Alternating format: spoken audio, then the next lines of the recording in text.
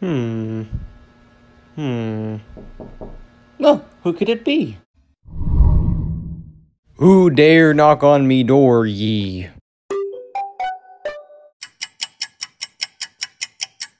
I think I know what I'm gonna make a video on.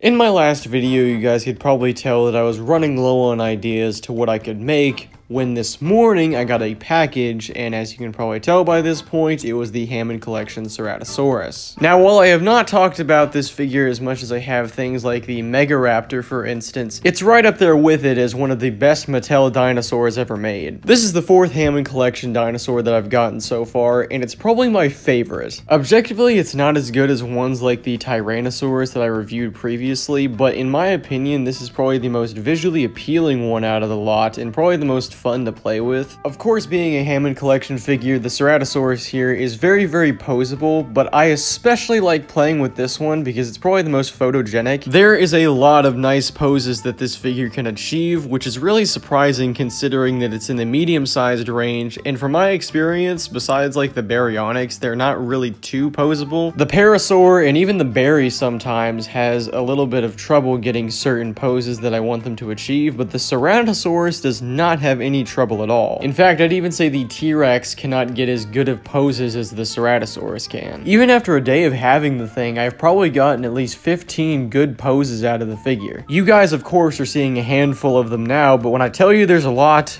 there's a lot. One issue that I've had with some of the Hammond Collection previously is that some of them have some loose joints, but I can happily say that the Ceratosaurus does not have that problem. In fact, there are even some joints that I'd say might be a little bit too tight. Moral of the story, to say that this figure is stunning would be an understatement. It's also a pretty hefty figure too. Here it is next to the other Hammond Collection figures for reference. It's bigger and bulkier than the Baryonyx, and it's about the same size as the Parasaurolophus, but of course the Rex still towers over it. The Ceratosaurus is not necessarily a centerpiece, I'd say, but it definitely makes this set look a lot better. And I think that'll probably be my review of the Hammond Collection Ceratosaurus. Overall, this figure is fantastic. I would definitely recommend it to anybody. However, I paid like 47 bucks for it. I don't recommend that. But other than that, yes, this figure is very good. It's probably my favorite Hammond Collection so far, and I will be using it more in the future for like films and such. You guys can look forward to that. Now, ending this video off with another question, what would you guys like in the Hammond Collection? You know, I'd like a Spinosaurus or a Nasutoceratops, maybe even a Kentra. What the fuck were you thinking?